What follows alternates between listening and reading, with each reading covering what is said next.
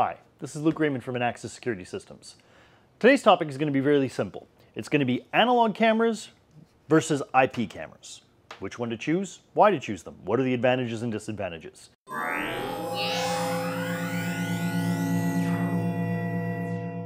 Firstly, analog cameras are pretty simple. They use a BNC connector and coaxial cables, such as these BNC connectors and coaxial cables, to communicate back to the DVR. These cameras are pretty simple in that it's a one BNC back to the DVR per channel.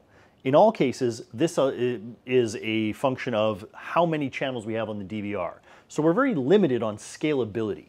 Now, the cameras themselves are actually a little bit less expensive than they are IP equivalents and can have quite a high resolution.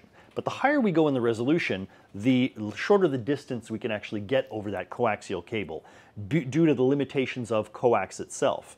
Inside, it's one single strand of copper, and that means that it's subject to electromagnetic interference and radio frequency interference, which causes the higher resolution you go, the shorter of a distance you can go. Another limitation is actually the power itself. Analog cameras require additional power, which means additional cabling. And each one of these cables can then be passed, usually an 18-2 or a 16-2, out to a power supply. Now, at Inaxsys, we do actually sell power supplies. We manufacture them here in Canada, our PowerPlex series. But this adds an extra element to the installation. You have to have your power, you have to have the cabling to it, as well as your coaxial cable itself. So from a scalability perspective, analog kind of limits you. Now, if you're doing a smaller application, up to 5 megapixels, call it, shorter distances, 5, 10 cameras maximum, analog might be your better choice.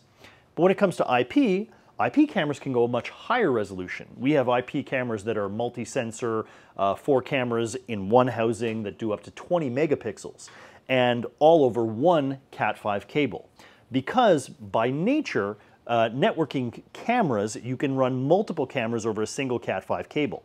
Now these connectors allow for, yes, in some cases, one camera to one NVR, and in some cases we have multi-sensor cameras, as I mentioned, that can have up to 4 sensors in a single housing all over one Cat5 cable back to your NVR. But the major advantage of IP is that you can then scale the system using structured cabling, bringing multiple NVRs from multiple locations in larger facilities all back to centralized switches, then bringing these switches back to centralized recording if you want. In this case, allowing you to use things like VMSs, massive storage servers, which we actually also build in-house here in Canada. The other advantage of IP is that the cameras themselves don't have a limit on the amount of resolution you can have. It's a question of the bandwidth. As long as the Cat5 cable can handle the amount of bandwidth, we actually can do 4K cameras. We have cameras that do up to 20 megapixels on a single Cat5 cable. So much larger resolution, much more scalable.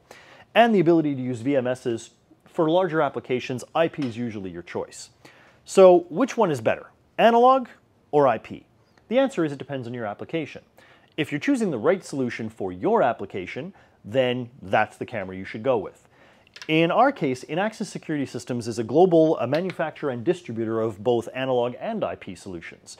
In either case, we have them in our Storm brand, and in the case of IP, we actually have our Legend fully NDAA compliant brand. Please reach out to us. We'll help you make the best choice. Leave your information in the comments below if you have any questions, and we're happy to reach out. Cheers.